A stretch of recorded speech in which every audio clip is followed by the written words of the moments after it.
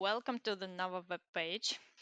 As you are here, you will be able to easily orient.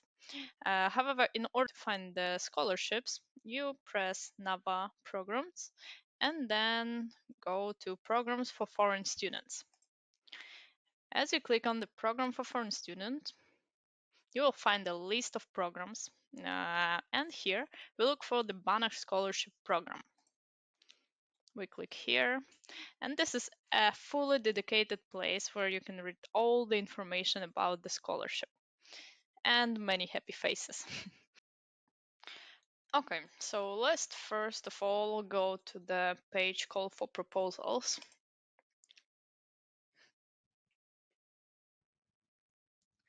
Here we can see the announcement of the program, the scope of the call for proposals, program description, objectives of the program. Here you can see all of the specifications. It's worth to read all of that, in my opinion. And here are the dates and deadlines. For you, it's very important. So we can see that this call that is going on right now, you can submit the application till the 21st of June. So do not prolong your application. You have only 1 month. Method of submitting application only in electronic form in the agency ICT system. So we will go there in a second and try to fill in this electronic form together. Language of the application, in Polish or in English. I guess for most of you it will be English language. And the maximum number of applications which may be submitted by one applicant is only 1. Let's click the link, fill in the application. Okay. And here we have to put our login and password. If you're not registered on the portal, you have to register. And we are on the main page. If you see that it's in Polish, so if you don't speak Polish, you can turn on English language, and here you go. We are students. If we are students, then we are going to call for proposal to the programs. And we see 2 open calls. And this one is our choice. So if you see Stefan Banach, it means that this is our form. Fill in the form. So first of all, you need to fill in your nationality. So for example, I'm Ukrainian and I will put here Ukraine.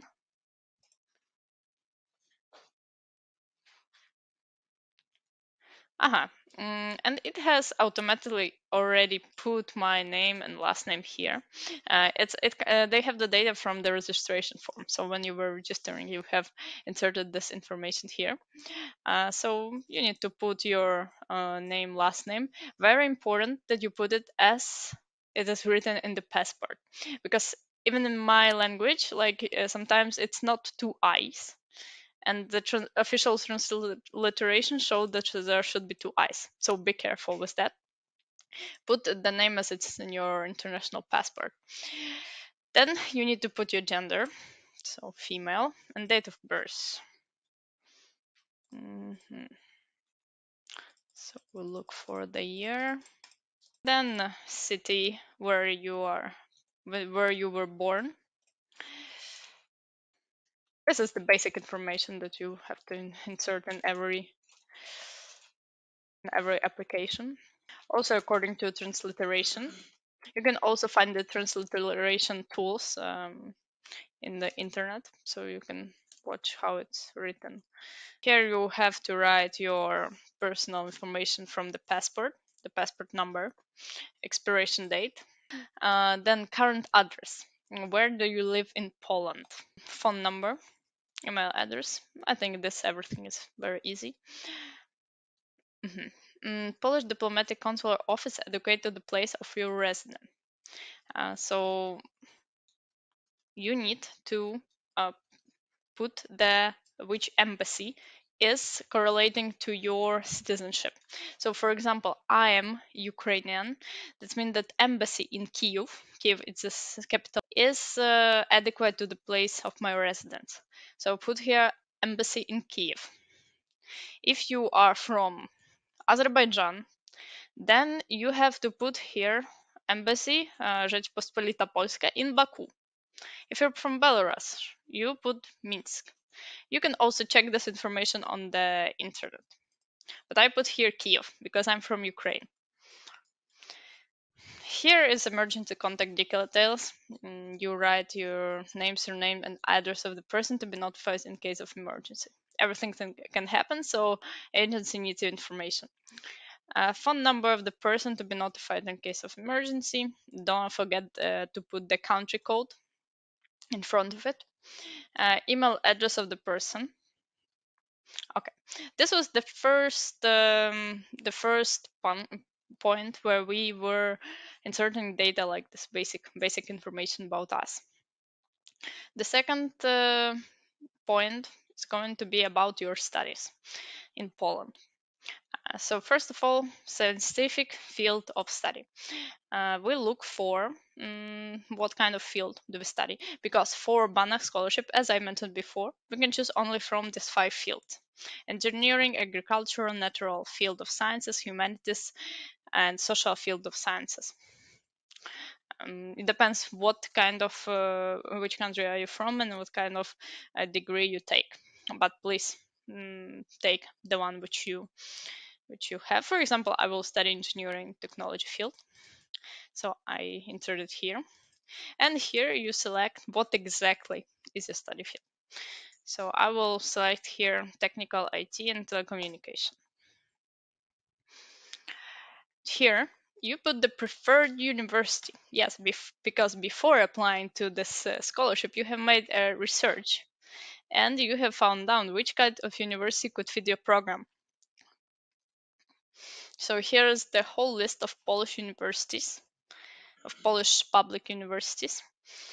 So you will be able to check it in the research you make before applying for the scholarship.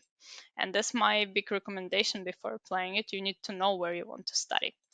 So for example, we want to choose University of Łódź. I want to study in the University of Łódź. Then you need to plan commencement of your studies. Do you want to come for winter semester or for summer semester? When do you want to start a study? I want to start my studies already from autumn. So this autumn, I want to come to Poland and study here. So I choose winter semester. Winter semester is semester that is taking autumn and winter. Then we have language of study during the first cycle degree studies. You have only 2 options, or Polish or English. So I choose here English. English. Okay, and the second point is done. We have told Nava about our plans. Then we are going to education. Here we are going to describe our previous education. You write the name of the university where you have received the first cycle studies. In order to apply for Banach Scholarship, you need to have the first cycle studies already done. So, for example, I have ended my bachelor's degree in Kiev National Kiev National University. Let's say like that. Kiev National University. City. Kiev. Country, Ukraine.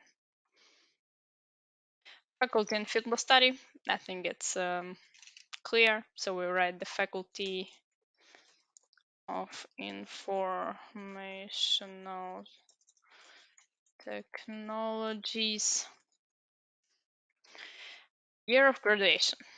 If you have already ended your bachelor's degree, then you write which year you have ended it. But if you have not, you can put the planned date of graduation. So for example, 31st of May this year, I'm graduating from this faculty. Okay, the next question is, are you currently studying on the last year of first cycle degree studies? Yes. Have you already received the first cycle degree diploma? If I have not ended my bachelor's, then I have not received diploma yet. So here we say which diploma we receive, bachelor, engineer, or other. So I choose my one. The grade point average of first study degree diploma. If for this moment you are studying on the last semester of a first cycle degree studies, please provide the GPA point for the current period of education. GPA point is the average grade you have. So you need to insert here your average grade for this semester if you have not yet graduated. If you have yet already graduating, then you just put the GPA from your diploma. Let's put 4.9.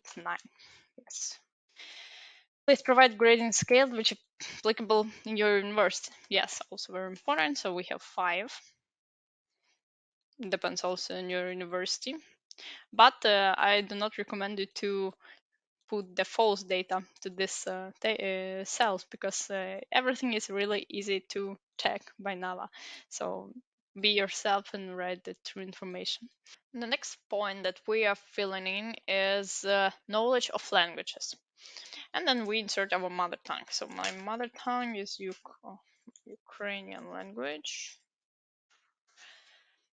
What languages are you going to use for studying Poland? Here is the moment where you have to decide, are you going to learn Polish language or are you going to study in English? For example, I am going to study in English.